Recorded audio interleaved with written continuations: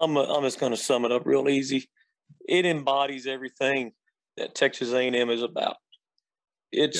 We're all one university. When you're out there, all the student bodies standing for the game, their willingness and readiness to help the team. To me, it no other university in the United States can replicate it, can duplicate it. Texas A&M has a tradition there, and it's been embraced. All the way from the military background up into the modern day and still involvement. You look at the rivalry between the interstate schools, and we'll be going back to Texas again.